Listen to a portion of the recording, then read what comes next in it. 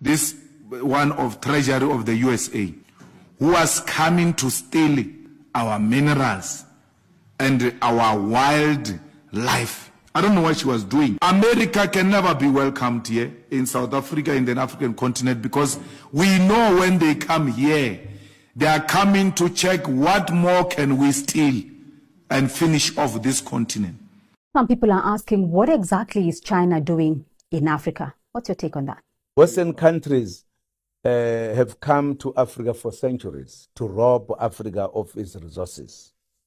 They should be admitting what they've done. Some are rich because of the resources they took from Africa.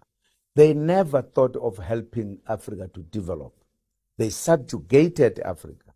They took the political power, economic power, and then made us, therefore, socially, to have no power at all. We had to fight to liberate ourselves. They were never here to help. They were here to rob. Here's how America cheats developing countries out of trillions of dollars and builds their global empire. The World Bank, the US Agency for International Development, and other foreign aid organizations go into developing countries and fabricate reports of how well they do economically with modern infrastructure, energy, and agricultural systems.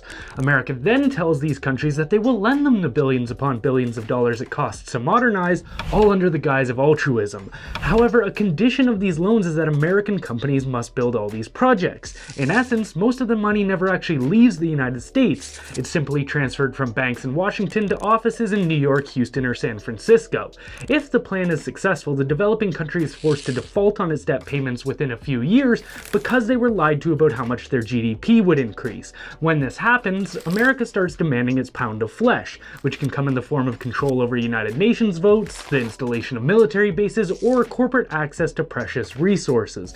With all of this outlined, ask yourself, do you think financial institutions like BlackRock really care about the people of Ukraine when they say that they need $750 billion to rebuild the nation?